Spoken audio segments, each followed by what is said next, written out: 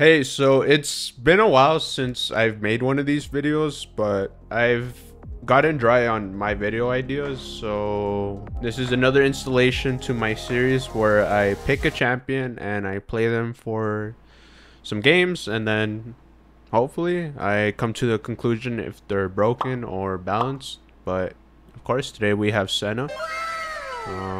So yeah, let's begin. So to get straight into it, I did play 7 games on Senna and I did end up with a 71% win rate. So I only lost 2 games, and of course I did play her as an ADC. So for my first game on Senna, I did get destroyed by this Vayne. I guess that applies to a lot of champions when you first try them out, is you're not going to be good with them. And even as I'm doing this voiceover now, Senna is a pretty straightforward champion, but I had never seen any gameplay on her and I had never played her. Of course, this is my first time ever playing Senna, so bear with me. But yeah, I finished the game with almost the same CS as my supports, so if that didn't give it away, yeah, I got completely gapped. GG.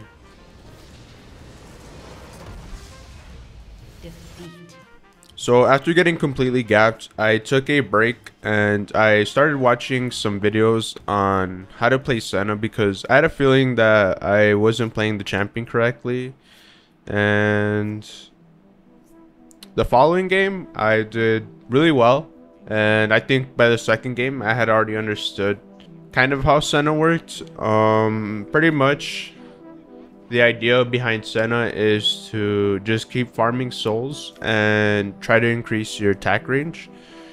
Pretty much just try to scale as much as possible. And she isn't that strong early game, but she does get better in the late game. He's gonna get out, Adam. He's gonna turn on a collie. Nice. He couldn't do it. Alright, Ian, for the love of God, please, Ian, go for their backline, Ian. Please. Bro, what do you mean? I was literally one tap the whole entire fight last fight. No, Ian, like, please, dude, for the love of God, go for it. Freak no, that guy's gonna one tap me. Well, how is he gonna one tap if I'm the one taking the blunt of the hit, bro? Just trust me, Adam. Oh, you know. The Thresh is like over there, just fighting for his life, bro. I'm coming, Lois. Why are you guys like? Oh, no, it's because you're like fucking melee characters. Where'd bro, they go? I swear to God, bro, this gun weighs more than my character that I have. Senna. How much range does?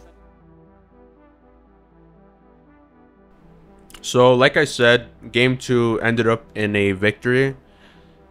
The following game was also a victory. And I didn't die the entire game. For game 3, I went 0 deaths and 7 kills. So I positioned myself really well. The following game, I also got another victory. And once again, I did really well. I dropped 12 kills, 4 deaths, and I even got MVP. Canyon? Oh, that's funny. Jax. So for the sake of time, I don't want to go over every game, but I believe I have pretty much formed a solid conclusion on Senna. I think she is not broken, at least not anymore. 2 months ago, 100% she was broken, but to say now that she's a weak character, you'd be lying to yourself. She is balanced. If you don't take her down and you don't focus her, she can be broken in the sense that she can do damage and you can't do damage back to her.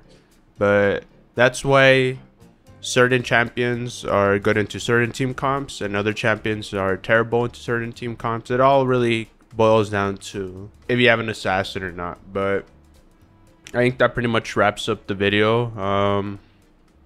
Thank you for watching, and if anyone wants to suggest a video, leave any video ideas in the comments. Goodbye.